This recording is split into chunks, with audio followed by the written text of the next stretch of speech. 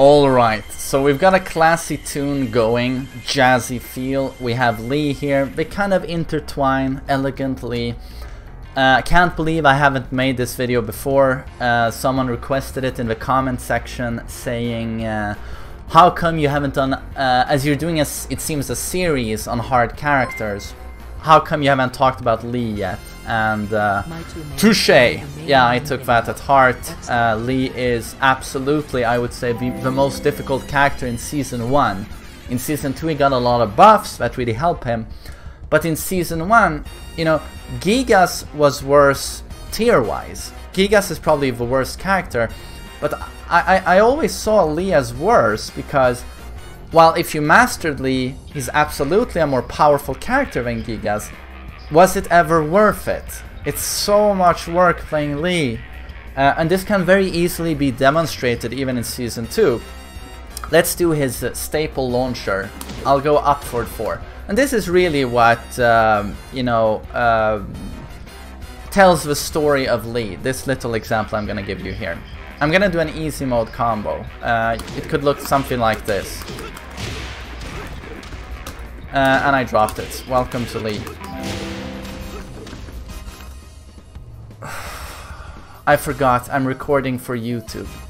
I mean, do I still remember how to breathe?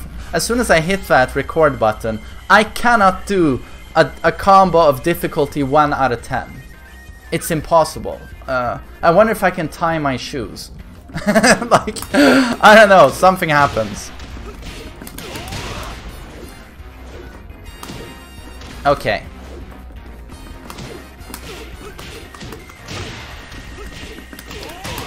Okay, so what I'm trying to say is, this is an easy staple combo with Lee. It still involves some technical skill, and did you see the damage? It did 49. With 90% of a cast in Tekken 7, you can do super easy, basically just press a couple of buttons to do strings, and you get around 60, 65, 70 damage. You know, very, very easily. But with Lee, to get any form of decent damage, we immediately have to start doing these sorts of combos. You see, it's not enormous damage, 85. And that's extremely technical. And this is to unlock what? We have this extreme execution to unlock what? To unlock average damage. Or slightly above average damage. So the thing is with Lee, you need incredible execution to get efficiency that is the equivalent of any other character. So what I'm saying is, to get staple damage with Lee, you have to work very, very hard. With most characters, they have staple combos and then they have high execution combos to do great damage. With Lee, to do staple damage, you need the high execution stuff. So there really is no easy mode with Lee. And of course, he's very sensitive to lag. He relies a lot on back to cancel combos. And with lag, these are a nightmare to do. And they are a nightmare to do offline as well. You saw that. This back to cancel here, he relies on it for his great combos and for his incredible wall travel.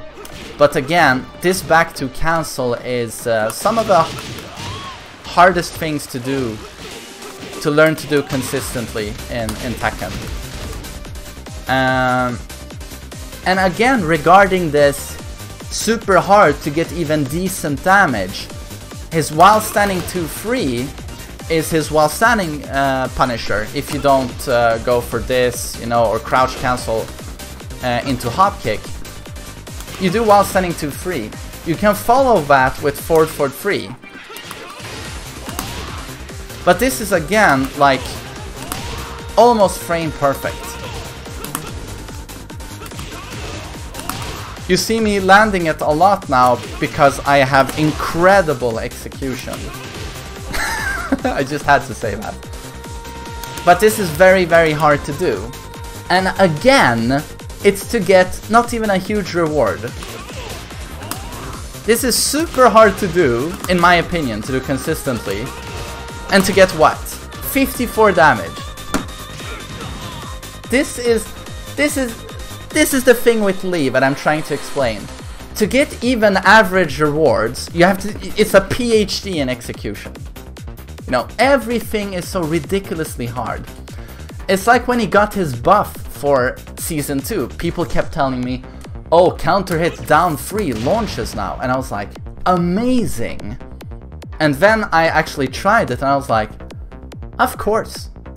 Of course, it's Lee. They couldn't allow him to have anything easy. So of course, to get this combo, it's very difficult. You need quite a lot of timing to do that. It's difficult. With any other character, you just mash and you have your combo. Oh, Jin, counter hit down back 4. Super easy to follow up.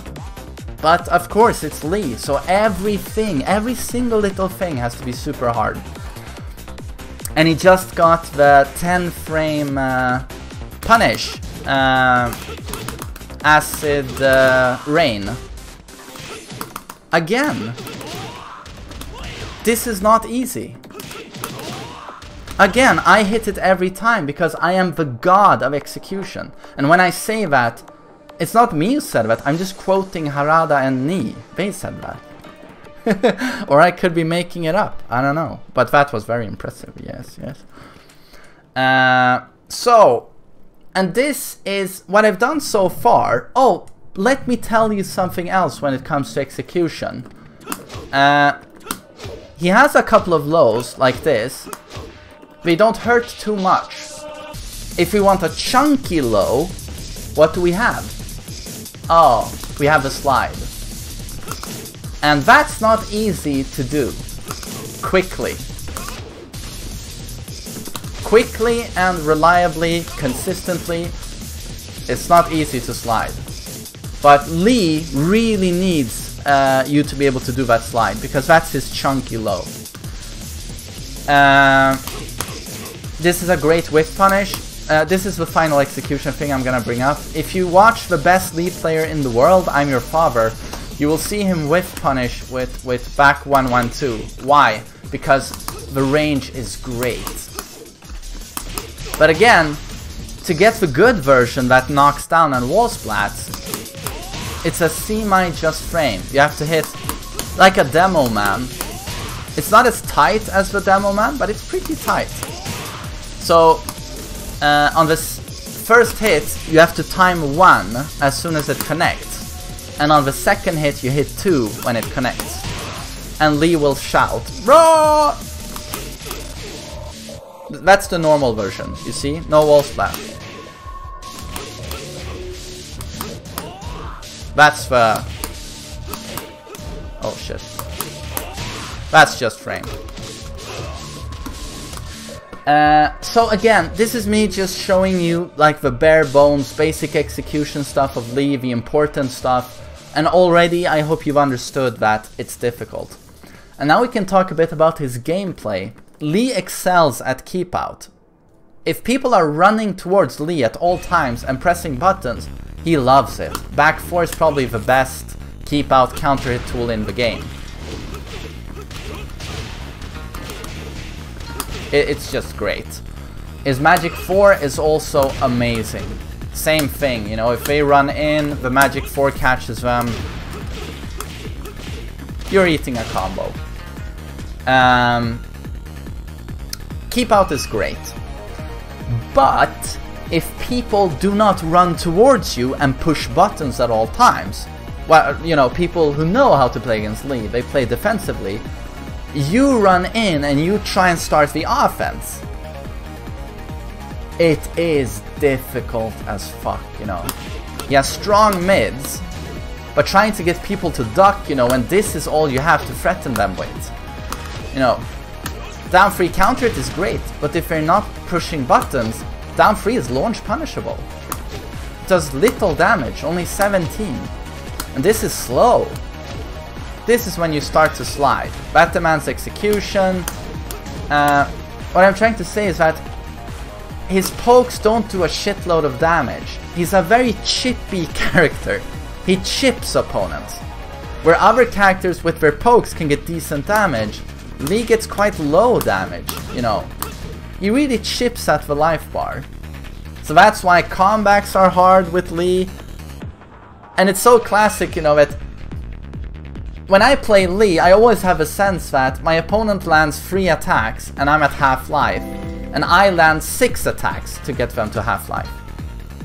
So I would say his damage when it comes to the pokes is quite lackluster. So difficult, great defense, you know, and keep out. But if people know to not rush in, gameplay wise it becomes very difficult with Lee. So I hope you understand now why Lee was seen as the most difficult character to me in Season 1. He's much more powerful in Season 2, but he still remains a very, very difficult character to play.